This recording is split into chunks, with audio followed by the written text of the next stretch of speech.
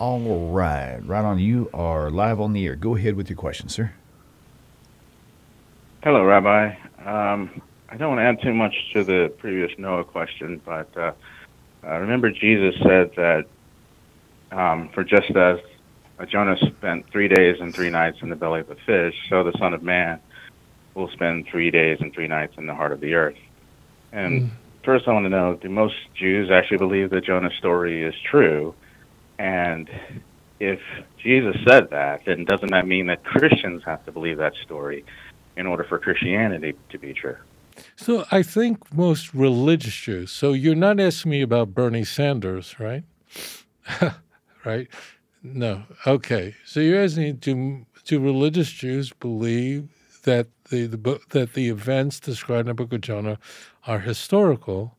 And if God could create a fish, he certainly can have a man survive in the belly of a fish. I mean, that would be a small-time miracle compared to creating these marine animals. So I think most religious Jews definitely believe this is a historical event that occurred 2,800 years ago. Yeah, but I want you to know that Jews are not thinking that way.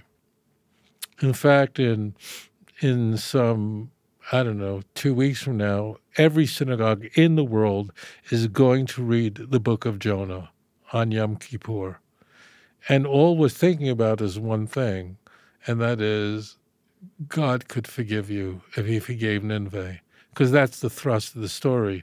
Now, it's true, you're right. In Matthew 12, verse 40, you have that the Jonah, the whale, is a sign of the resurrection.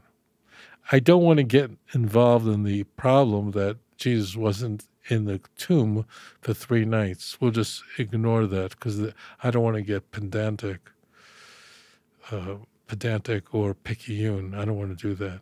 So I think people believe that that's a historical event, obviously miraculous, but yeah. And I think that most Christians believe. I haven't done a survey. I think most religious Christians believe that there's a historical event. It's a little embarrassing, too, meaning that you have a prophet, Jonah, who was really quite reluctant to go to the capital of the Assyrian Empire and call upon them to repent, and he didn't want to. He was deeply concerned about how this would portray the Jews, just like people today are worried how does the behavior of Jews today reflect on Israel as an example. Jews are very concerned about what others think. But I think so. I think most people view it historically, but that's definitely not the point of the book of Jonah.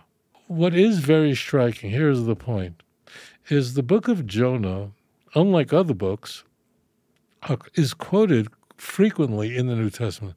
I wouldn't use the word frequently, but it's quoted quite a bit, most famously in Matthew chapter 12. It's quoted, in fact, a few times right in that same area, that the people of Nineveh actually testify against the Jews. Someone, after all, greater than Jonah is with you, and you're not becoming Christians. What's so striking, I think the takeaway, that the book of Jonah comes up frequently in the Christian canon. And it's never for the reason why the book of Jonah is part of the Jewish canon. It's the reason why the book of Jonah was written is to convey that even the worst people on the planet, if they repent, God will forgive you. That's it. That's the whole point of it.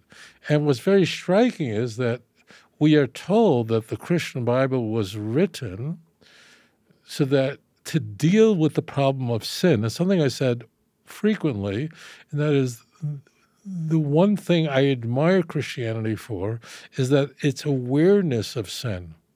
I admire that about Christianity, that they're aware that there's a problem of sin. The problem is that their solution to sin is a motherload of bad ideas, human sacrifice, vicarious atonement, Eucharist. All this is just terrible. What really we should be doing when we consider the mistakes that we've made in our lives is look at the people of Nineveh when the reluctant prophet finally came to them in chapter 3 and explained that in 40 days the city would be overturned, and they repented. And God forgave them, chapter 3, verse 10. Nineveh turned back to God, and God forgave them. And Jonah, as the book ends powerfully, is flabbergasted. And, and God shows him he has a gourd and water, and it disappears, and as he gazes upon Nineveh. And God asked him, you're worried about the gourd, but these are the people I created. So the whole book is that I can save you, even if you're the worst person in the world. I can deliver you. I can save you, and I will save you. Even if you think you're irredeemable, in my eyes, you're my kid. And if your kid makes a mistake, you'll take your kid back. I created these people. Look how the book of Jonah ends. And how the Christian Bible manages to miss that is mind-blowing. Now, we know the reason why. It's because Christianity is trying to sell snowballs to the Eskimos. It means we don't need a dead Messiah. It's not biblical. In fact, human sacrifice is the motherlode of bad ideas. So as I said, Christianity should be admired for asking the right questions. The question that deal with sin, what's the solution? But the solution to smoking cigarettes is not to do crack. So that can't be the right answer. And that's what Judaism is saying. Judaism is saying, Christianity, we applaud you for recognizing that there's a problem with sin. It's just your antidote is a nightmare. So, yes, we believe that what is described in Jonah is a historical event. It shouldn't bother people. I mean, much greater miracles than that are recorded in the Tanakh. The key is you, the church, Matthew 12 in this case, you missed the point. The point is that God will forgive you if only you would return back to him. You don't need blood. You don't need a lamb. You don't need Golgotha. You don't need Calvary. You don't need God's Son to die instead of you. You don't need anyone to pay the price for you. You can repent and God will forgive you. Now, if you believe that, then you will immediately resign from your church. You will leave skid marks because you'll realize that no one could die for your sins, but you, like the people of Nineveh, and you're probably not as bad as them, can repent and God will forgive you through his mercy.